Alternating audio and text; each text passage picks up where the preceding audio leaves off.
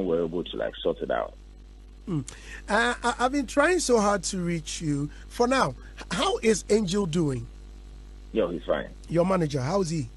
He's fine. He's fine. I think the initial first 2-3 days was a bit more intense, but I think he's okay.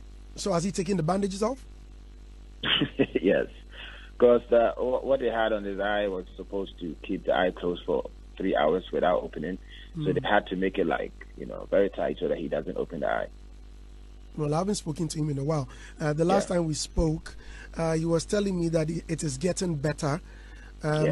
Yes. Have you spoken with Stonebwouy yet? Not yet. Has he called? Has he tried to approach you?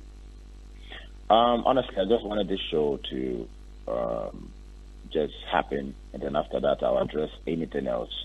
I know I can't leave the people bare with this information. I normally don't. You know me already, I'm Miss Dandy. I wouldn't necessarily try to explain stuff, but I think this one deserves, some explanation. People have to know what actually happened. So now that the show is over, I promise, from tomorrow, I'll be dealing with that. I know you this. Make we talk. Oh no. Just today, I'm in a great mood trying to enjoy what happened yesterday. Yes. I just want to keep the whole energy about the show. And right from tomorrow, we will approach that. We will have a conversation about that. Well, thank you. I respect your decision. But have you seen this apology video, though? We will talk about all that. Yes, we'll talk about all that. All right. Well, King Sark, well, thank you very much. But thank hey, you,